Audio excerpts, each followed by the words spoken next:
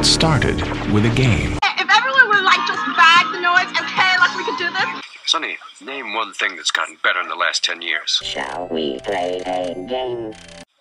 Video games. All right, I acknowledge that. Totally awesome video game!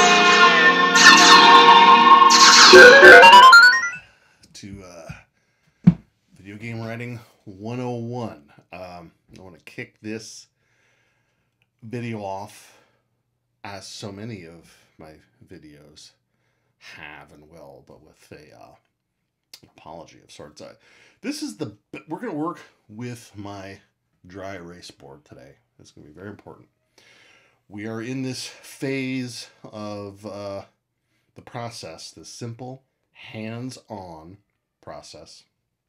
Not the only process, not the easiest, or not the only process, not necessarily the best process, but a simple process to get you up and running. And this phase is the narrative design. It's what I said. It's kind of where the rubber hits the road. It's all great to talk about narrative and interactivity and using gameplay to tell the story. But this precisely how, where, and when are you going to tell a story? We've been working with my example, and my example is a simple one. The story that I've been taking you through is a simple one. It's like a single player experience for a first-person shooter of sorts. It's based on King Midas. So if you know the story of King Midas, you've been following along in class, paying attention. If you haven't been sleeping in the back of the room, you know that we are sort of telling the sequel to King Midas. We're picking up many years after he accidentally turned his only child, a daughter, in my story, she's a young adult, into gold. She's essentially a gold statue, and we're picking up at the close to the end of his life. He's very old and in ill health. He can still turn things to gold, but he has been spending all of his time and all of his gold trying to reverse the effects of his Midas touch. That is, when he turns things to gold, he wants the power to be able to turn them back to their original state, whatever it is. Dionysus is the key. Dionysus gave him the power to turn things into gold. But Dionysus hasn't been seen in the neighborhood, so to speak, for a very long time. So he spends his day just brooding and wallowing in shame and guilt and staring at this statue of his daughter and hoping that his scouts and his spies will report back to him that they found Dionysus, that Dionysus has made another appearance. So as usual, I've got my notes. I'm going to be working off this dry board. And this is the best angle I could get. Believe it or not, I have a couple tripods. I did my best. The best I can do, I think, is sit in this chair. Just closer. Sit in this chair and work on the dry erase board. And hopefully it won't be too awkward. It's really the best I could do. And it's going to take us a little bit of time. I have to break this up maybe into 2 videos or more. We'll see. Okay? But, you know, you can pause this whenever you want to take a break and pick up where you left off. You know, whatever works. Essentially, what we're going to do now is take that story treatment that we worked on. And of course, we're thinking about the characters, thinking about the gameplay, thinking about, you know, what message, you know, that we might have, what theme might be important to us. But we're gonna basically create a flow chart of the game. Okay, and when we're done, check this out, everybody. When we're done, My particular flowchart for this game is going to look like this. This is kind of the finished product. But I want you to focus on this right now. We're going to do this together. But I do want you to notice to notice the one thing here. You see how this is color coded? I'm using a back scratcher. That's all. I don't have a like a professional looking pointer thing. It's color coded. I've got red for cinemas, really not interactive, but maybe key points in the story that can't be missed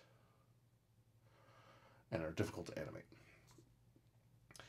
When we're doing with our flowchart, we don't want to see a lot of red. I realize I kind of have a lot of red, but I think it's because, you know, I was a little, like, uneven with the sizes of the boxes. It's a little misleading.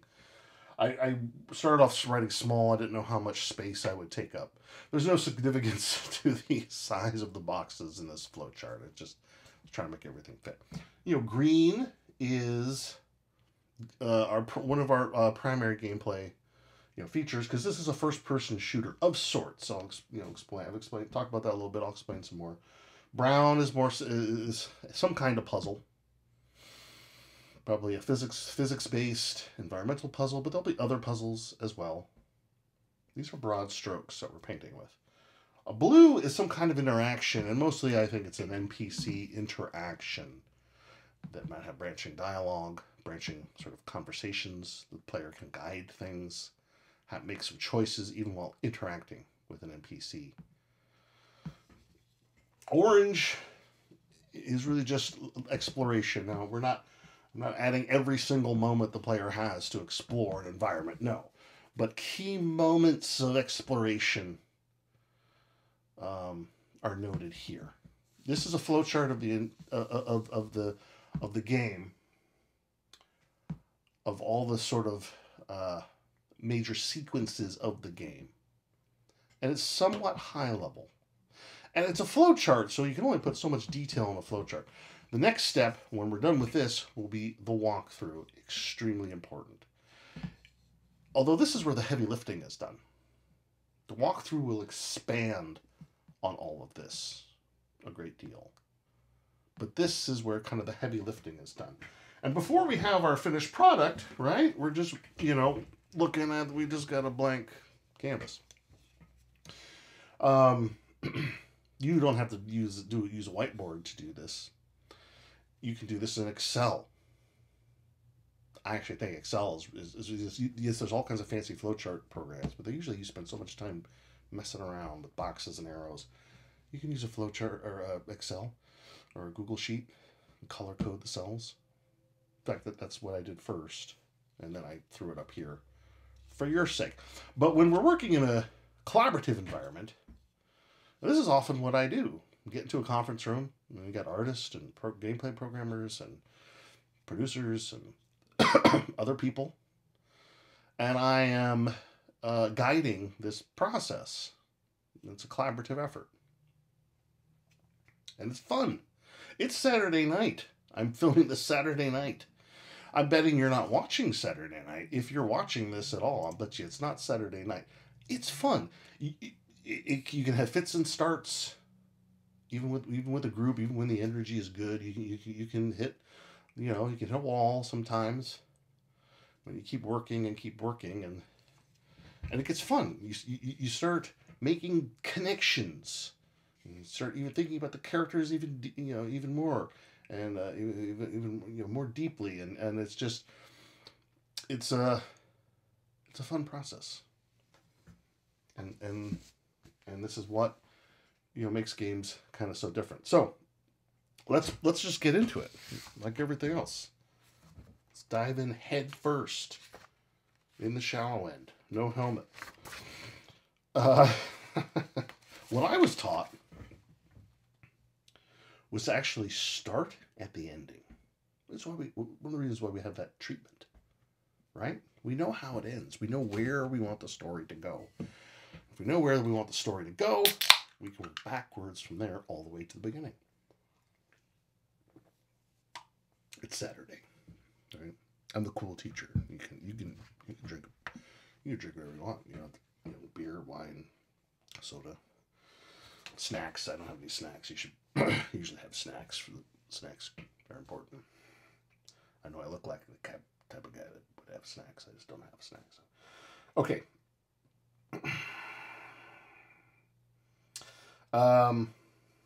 What happens at the very end? I've talked about it before. At the very end of this story, King Midas finally is able to use this newfound power of changing things from gold back to their original state to save his daughter, to basically return her to her human form from a gold statue. She's a young adult at this point, not a girl, young adult. And he's on death's door when he does it. So it's close. When he dies, the cure dies with him. But he's just able to do it. And in his last moments of life, he's able to just kind of reconcile and tell her that he loves her, and they're able to have this great moment before he dies. He loses his life, but he gains his soul back. That's the very end. Now, it's going to be this great, moment. It's the very end of the game. I think we're okay to have I'll do this here. I just want to make sure. A good old-fashioned cinema. Right? We don't love non-interactive cinemas in games, but sometimes it's okay. And again, we're keeping things simple for this introductory course and this process. Once you get this process down and you practice it, you'll be able to do all kinds of stuff. Okay? So the question we ask ourselves is, in order to get to my closing ending cinema, what has to happen immediately before that? What has to happen? Well, he has to actually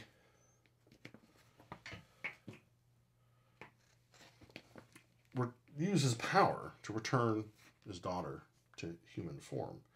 So I'm going to make that a little bit of a puzzle. It's going to be super easy, almost not really a puzzle, because it's the end of the game. The player's going to have done all this stuff. This is just kind of letting them. I think it's important to let them, the player, do it themselves. It'll have more impact, more emotional impact. You could potentially make this part of the cinema, but we want the player, right? We want the player to have that moment where they turn King Midas's daughter back to a human form. So,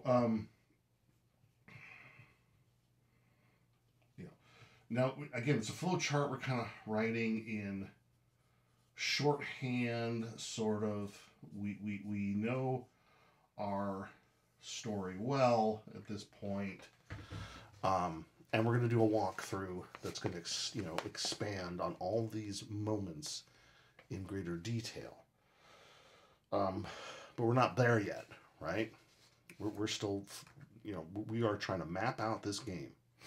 Well, what has to happen before, the player is able to actually cure King Midas's young adult daughter? Well, Midas is going to have to best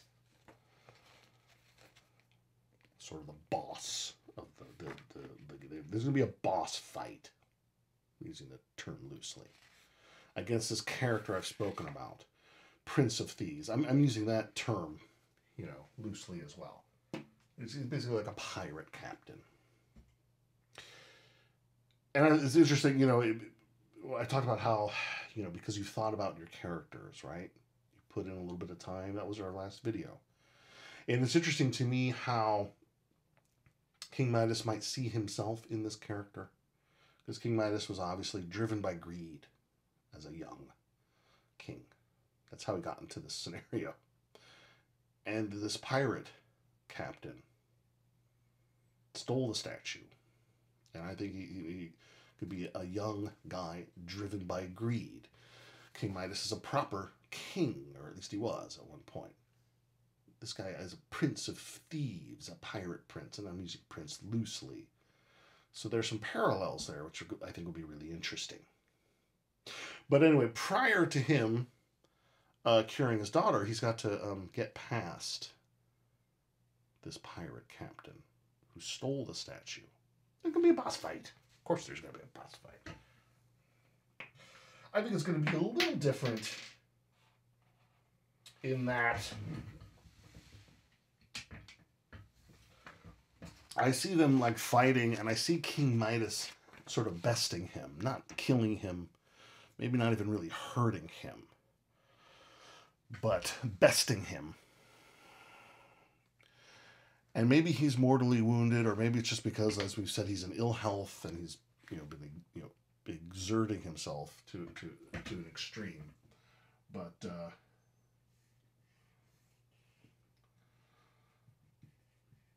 I think he also sort of reaches some sort of an accord with this pirate thief, or if not an accord, it's like, they're fighting each other. King Midas bests him, and maybe at the last moment, the pirate captain sort of gets what's going on, gets it that this isn't just a fight over gold. There's something more at play here. And so maybe while he is bested, maybe he also sort of stands down a little bit. I'm going to work on that. I think I got a little time still, but oops, I already made a mistake here. That this is what I want here is. Actually, no, that was fine. I think there's going to be a boss battle, and there's going to be like a brief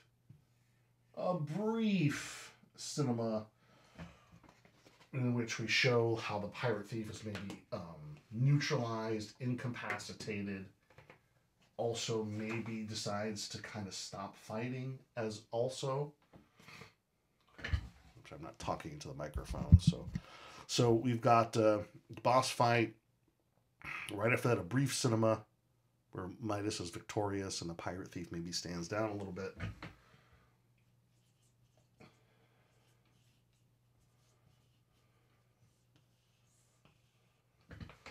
But the boss fight is in green. It's action, it's fighting, it's combat. It's the first person shooter of sorts. What it is that Midas in our game can shoot orbs from one hand and turn something to gold, and with the other hand he can shoot those same things, turn those objects back to their original state, whatever it was. So it'll be useful for combat, but also for puzzle solving. Okay. What happens before the boss fight? Well, I've had some time, to think about this, right? And I think what it is, and this will be made clear in a little bit, but what happens here is Midas has just recovered the statue, but then it's the boss. The boss is always the last enemy that you destroy. It's true in a lot of movies too. Like, you don't want to see you kill the boss halfway through you kill the main villain halfway through the movie and end up fighting his henchmen the rest of the way, right? So what happens right before this is Midas recovers with the statue, but at the same time is right before he can cure her, he's surprised and attacked by the pirate boss. And so again,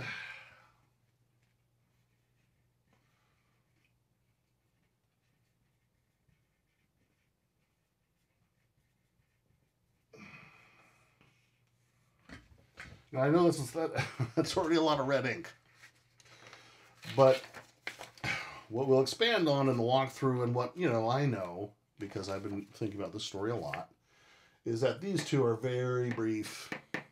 This one is not, but it's the very end of the game. The player's usually pretty okay with putting the controller down and seeing what the end of the game is.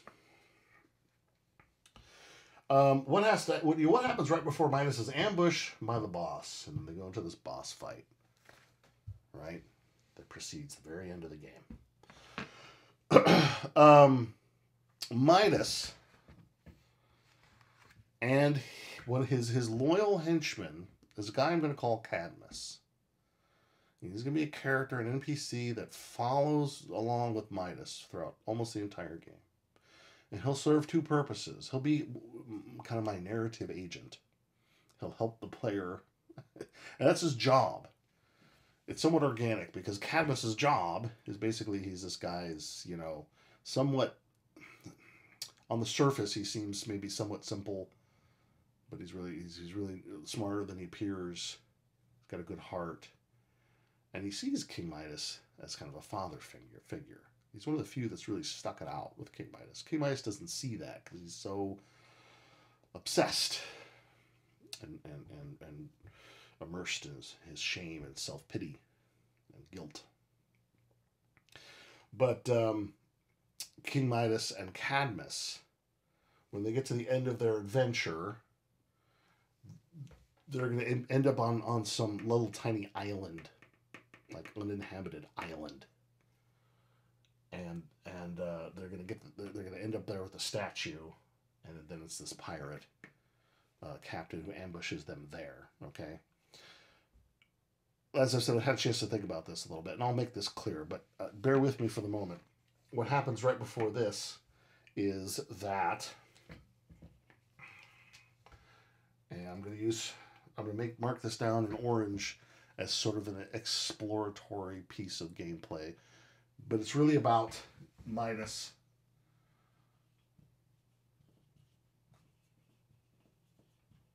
bringing the statue to a safe place where he can turn the gold statue back to his daughter, but he needs a safe place to do it. So he and I'll explain, like I said, I'll explain a little bit, but he and Cadmus are actually underwater in the ocean, and they can breathe at this point in the game. They can breathe underwater. They're not affected by the pressure or the cold. It's magic. I'll go into detail in a second. But the gold statue, they want to carry it to a safe place. He doesn't want to turn his daughter back to a human being underneath the ocean. So he finds this little island to do it in. And so this exploration is about finding this safe place to do that in. Okay?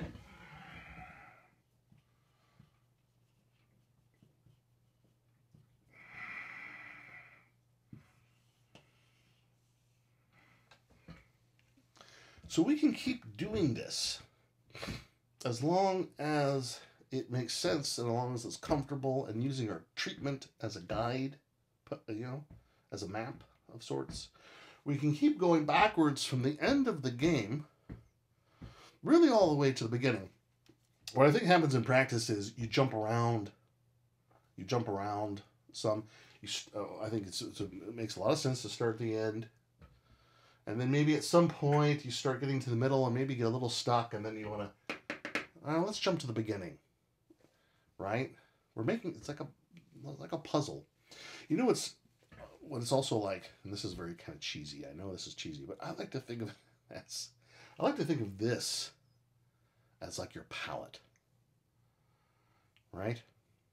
I mean, it's kind of like that. You got the different colors, but it's like the narrative designer's palette. Right? What do I got? I got cinemas. I got interactive dialogues with NPCs. I got specific, sort of important places where you got to explore and find things to move the story forward. I have puzzles. I have first-person shooting. And maybe I have more. I'm keeping it simple. keeping this example simple. So you're sort of you're flow charting out the game, but it's kind of like you're figuring out a puzzle or making a painting. I don't know. It's fun. So let's jump to the beginning, okay? And then the ending will start to make sense to you. Like I said, I've had a chance to think about it. I'm a little bit ahead of you with this game. You saw the other side of this. I already have it all flow charted out. But the very beginning of the game, well, it's pretty simple. We're gonna start with an opening cinema. It's the opening cinema. It's gonna, I think, quickly and without a lot of dialogue, establish King Midas, and that he's in ill health, but he's obsessed with curing his daughter before he dies. And so we're going to have, an opening cinema.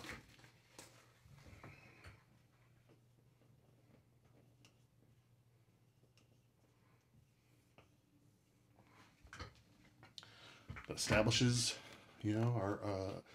establishes King Midas and his sort of Cadmus, one of his really last few remaining loyal subjects. Now, of course, every game we got to teach the player,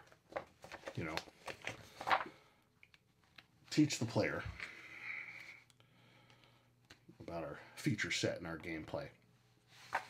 So we have this opening cinema where we establish, what's going on. King Midas at the end of his life, desperate to cure his daughter.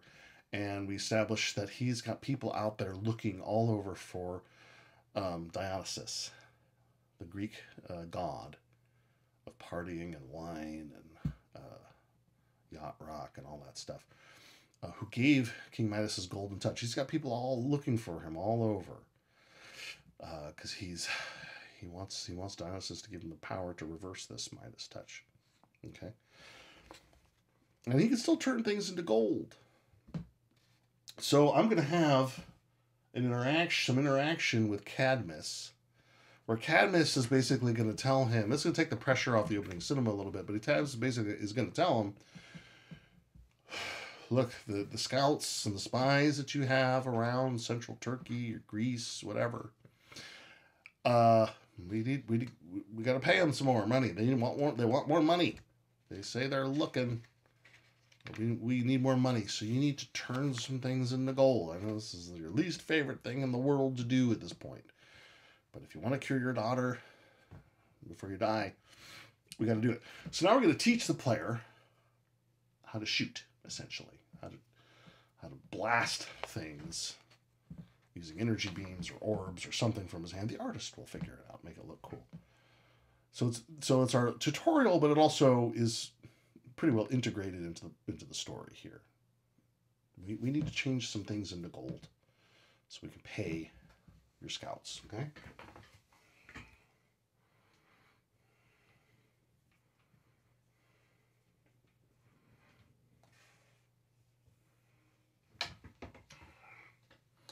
So you've got, Cadmus telling you stuff, and at the same time,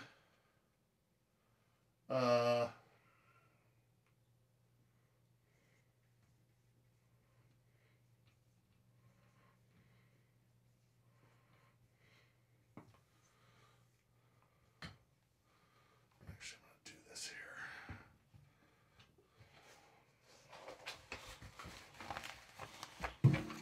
Excuse me.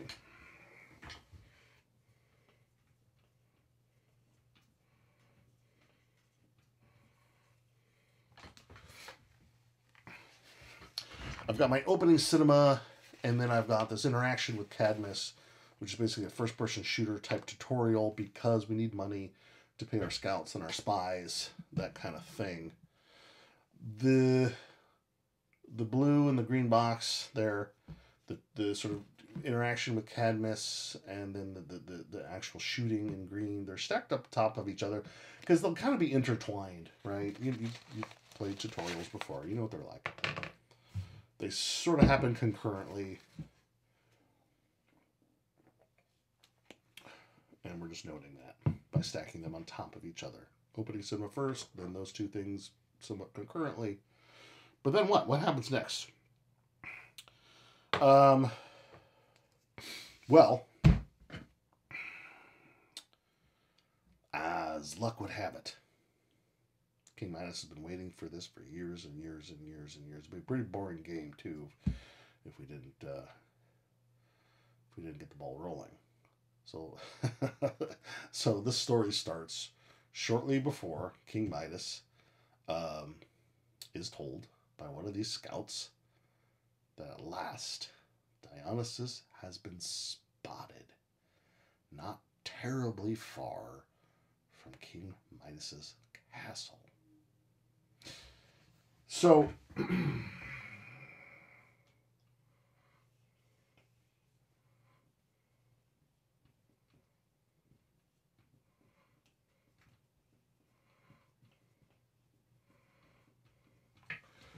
going to make that kind of an interactive conversation. You know, you get to do some shooting, and then you can talk with the scout. Maybe he wants a little money before he'll cough over the information. Maybe he'll want a lot of money. You know, conflict is, of course, the key to drama or humor. He's not going to just show up and say, "Here's your information, sir." He's, you know, want a little extra. That Midas touch. Maybe Midas just gives it to him. Maybe Midas says, "You know what? Just tell me what you know, and I won't turn you into a statue." Right? But we'll worry about that later.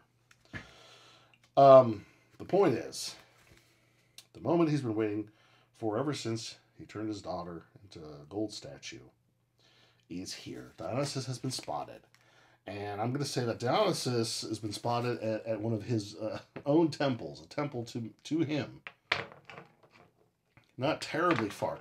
So, what does Midas and Cadmus do? Without any hesitation, they immediately head off there. Just, you know, immediately, right? But as they do, okay, as they head out,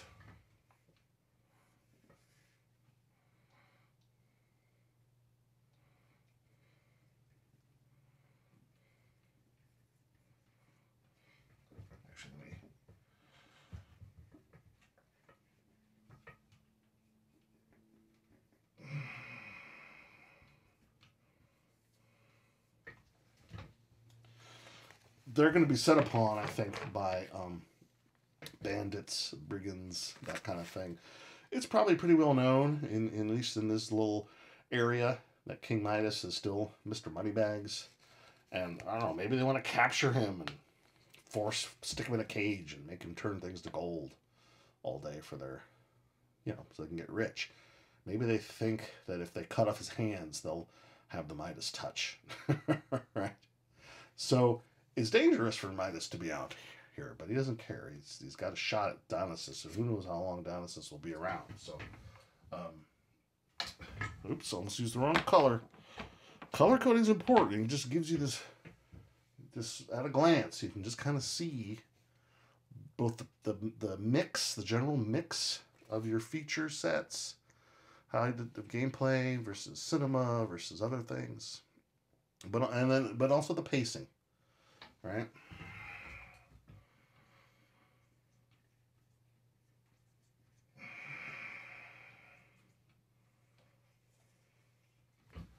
So far, so good. We haven't really done any puzzles, but that's coming soon. So he's got to fight. He's got to fight. Now, eventually, with the exploring and the fighting and the fighting and the exploring, the player will... You know, the player's tasked with finding this temple, and eventually they'll find it. We're not going to make it too hard. And I want to have, again, this is brief.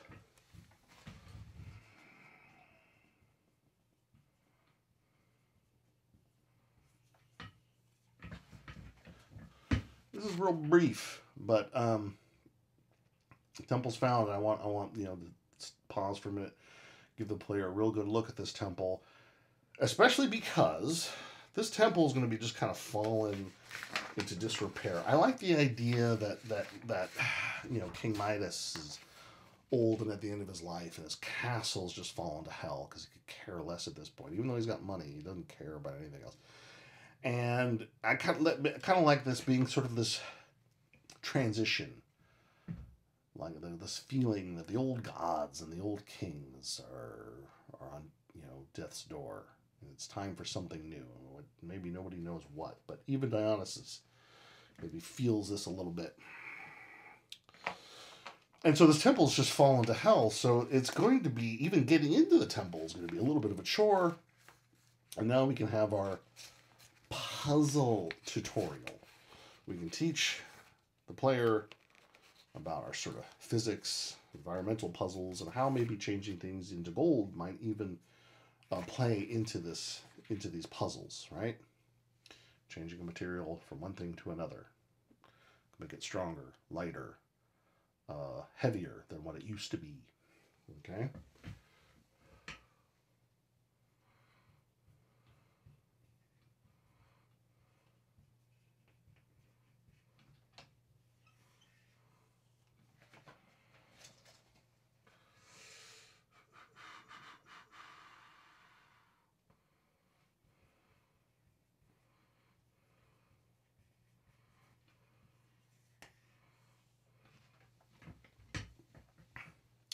So it's kind of same as earlier.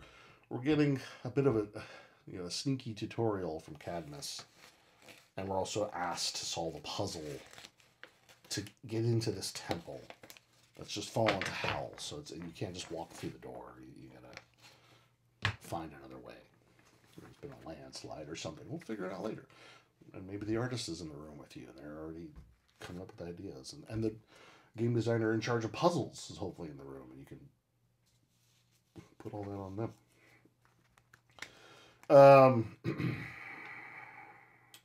Once inside, you need to find Dionysus.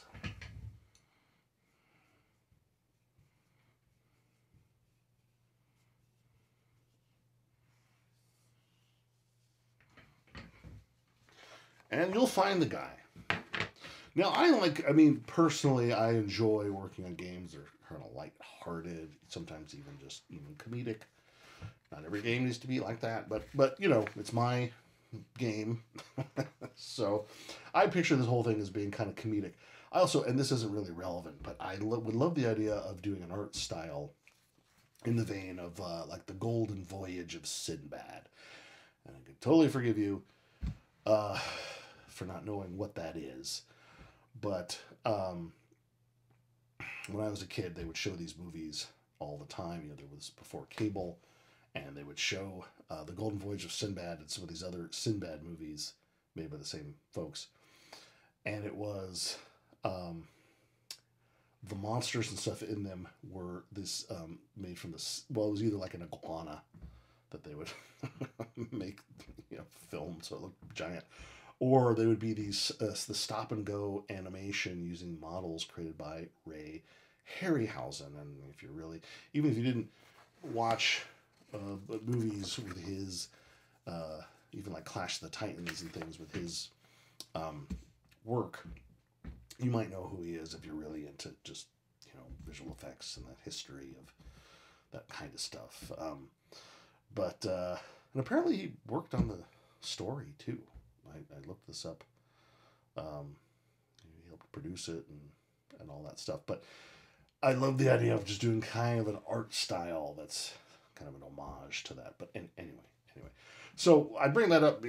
I bring up that stuff because I always kind of imagined, for whatever reason in this game, Dionysus to be somewhat like Guy Fieri. Apparently, Guy Fieri, once I read an interview, he got into a physical altercation with one of his best friends, his hairdresser, which happens. I'm not poking fun of Guy Fieri or the guy, but it was just kind of a funny thing. And I just thought, oh, okay, you know, Dionysus, the god of wine and revelry, and I don't know, you know, could be Guy Fieri, could be funny. And, you know, it would be funny, though, to meet Dionysus And to see that he is really, to find him and see he's really distraught. He's just, on the surface, he's distraught because he's had a falling out with his hairdresser. And that was funny. But it's also, again, like they said, you have this crumbling temple. He goes to this temple maybe for like an ego boost. It's all under the surface. Player doesn't need to know all this. But he goes to this temple for like an ego boost. And there's no worshippers there. The temple's just fallen into disrepair. It's been abandoned. Right? And so he's just, had the opposite effect.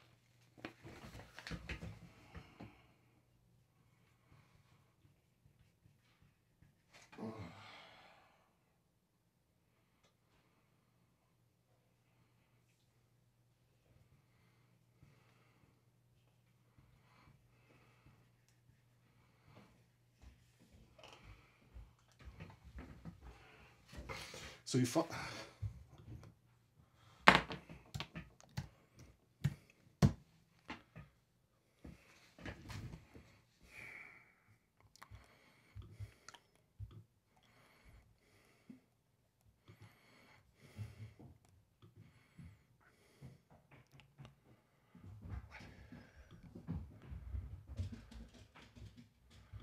Still recording.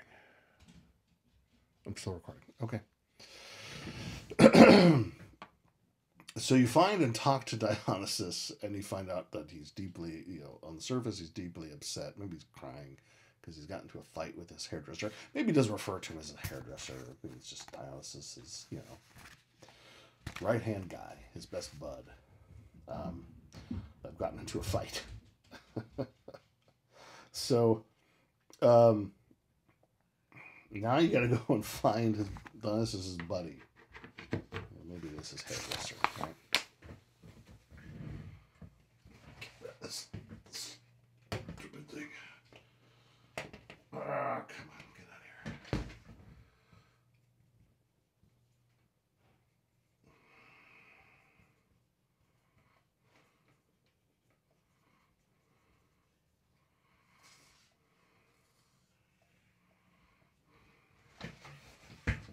You got to explore the temple some more.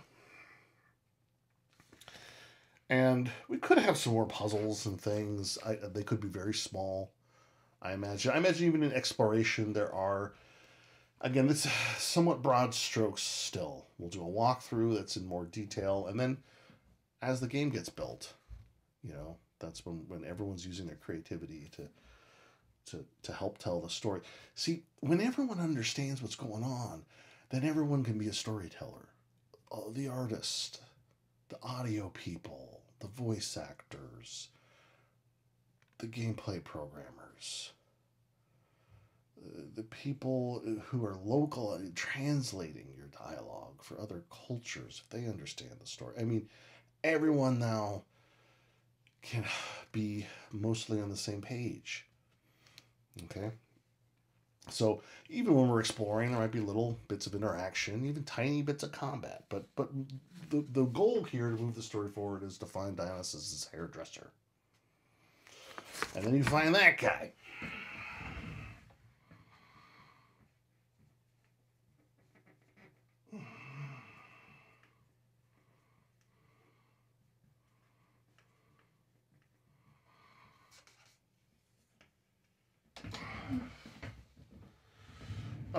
So I was thinking that not only is he distraught, but maybe he's wandered into a part of the temple that is kind of dangerous, and maybe he's trapped, maybe even hurt.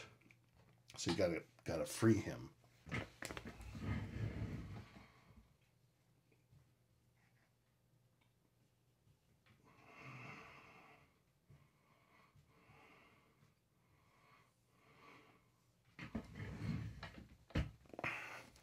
And that's a puzzle.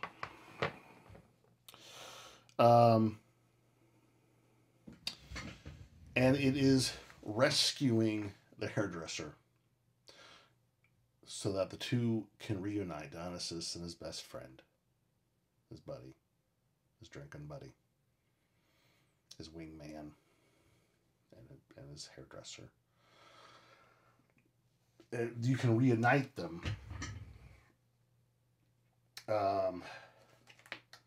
which is a big deal.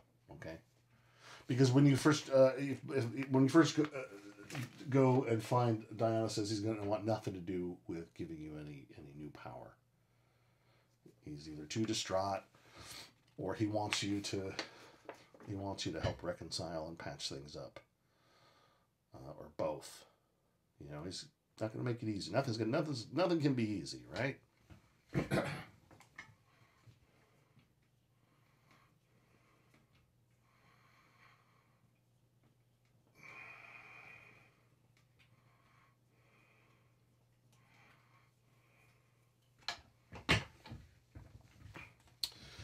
And I think that's a cinema, because it's real important. It's when Dionysus says, I imagine him being hugely grateful. And I imagine him being hugely grateful, and obviously he gives Dionysus the power. He says, okay, you're going to keep the Midas touch, but I will also give you the power to reverse it. And so it's a big moment, and I think we'll just use a cinema for that. Maybe we don't have to, but... Now, the player, King Midas, the player, has just been granted a new power to reverse the Midas touch. So, I'm going to say that even though they're able to get into this temple, that maybe something happens, you know, maybe I think that when they rescue the hairdresser, they have to disrupt some things, and that blocks off the entrance they used. You know how you put her around the house, you fix one thing, but you break something else. That's always the way, right? But so I want another sort of puzzle for the player, because we're going to teach them how the reverse Midas touch can also play into puzzles, right? I can change so water, flowing water. I can change it to a solid gold. And I can walk across it. Then I could change it back to water. So, the game designer, if you have one who's in charge of puzzles, should be getting all excited about all the different possibilities, right? That's their job, and we'll leave it to them. But it's got to be here, right?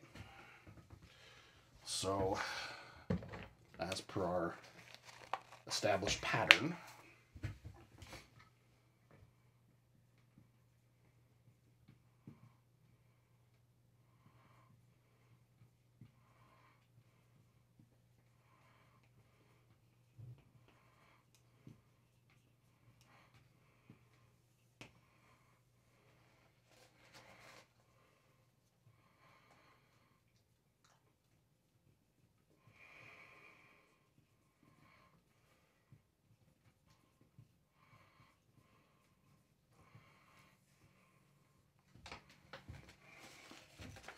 so, a little bit of tutorial, because again, it's the first time we've gotten this new power.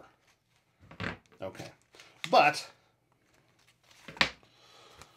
they're anxious, obviously, to get right back to the castle. He's got the cure, and King Midas is in ill health. He is at the end of his life, but he feels, a surge of life and adrenaline and determination. He's not... He feels this is the moment he's waiting for who knows, decades, right? He is so excited. So when they get out of this temple, it's full speed for home. But of course, it's still a dangerous area, right?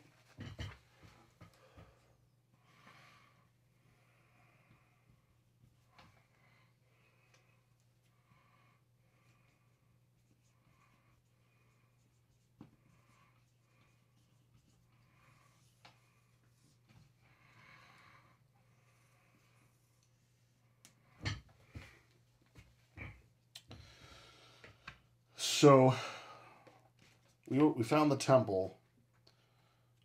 We don't have to worry too much about noting what exploration happens here. They know where they are. They know where the castle is. He wants to get back immediately. And but there's still these brigands and thieves, and maybe they've regrouped. Maybe the first the time you fought them, you really pissed them off. They went and got reinforcements.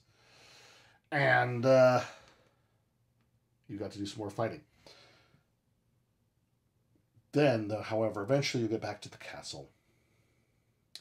And Midas will discover, dun dun dun, the gold statue of his daughter has been stolen.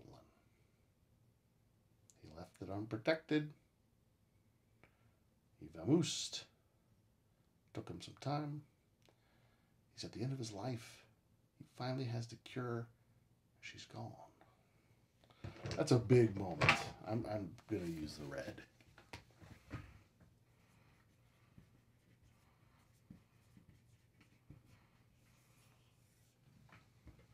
That's a cinema. Let me do one thing real quick, and then I am going to finish this video. We'll do a part 2, and I think we'll probably get this done in 2 parts, but I won't commit.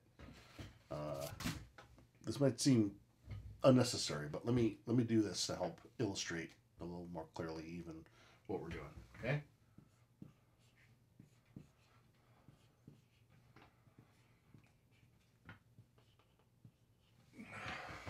Let's see here.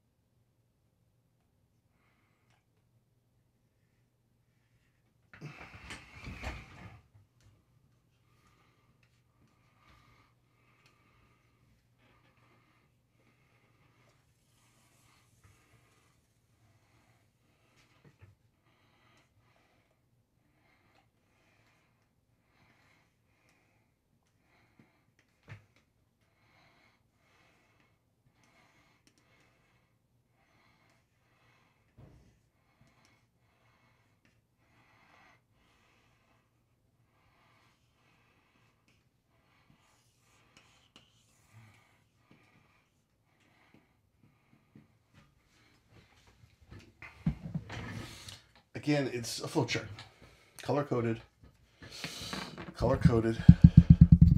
flowchart.